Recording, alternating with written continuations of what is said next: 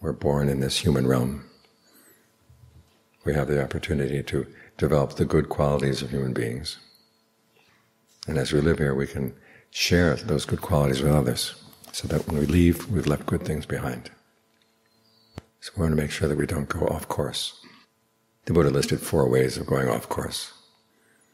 One is through partiality. In other words, there are certain people you like, and so you treat them in an unfair way because you like them. Unfair in the sense that you give them more than is their due, simply because you like them. And where do you get that more? Well, you get it from the people you don't like. That's the other way of going off course. They're the people you dislike. And so you treat them in an inhuman way, an unfair way. In the cases where you're deluded, and the cases where you go off course out of fear.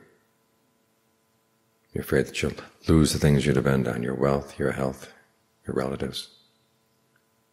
And you end up doing things that make it difficult to maintain wealth, because the Buddha said, you don't gain wealth by fighting, you gain wealth by being generous.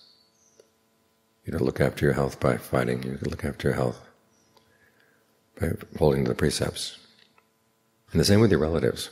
We all know that we're going to have to leave our relatives at one point. Either they go first or we go first.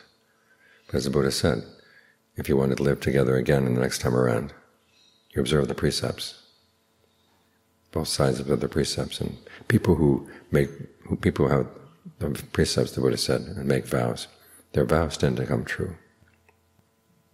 So the Buddhist sense of how we protect these things is very different from the normal sense that we have in the world. But the Buddha's way of doing it is the human way, the humane way. In other words, you look for safety and security in life through being generous, through being virtuous, through developing the mind.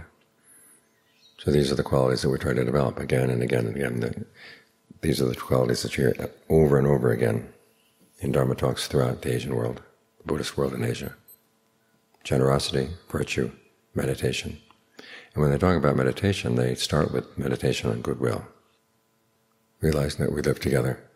And if we have ill will for somebody else, we're going to do unskillful things, and those unskillful things then become our karma. So we're harming ourselves as we harm others.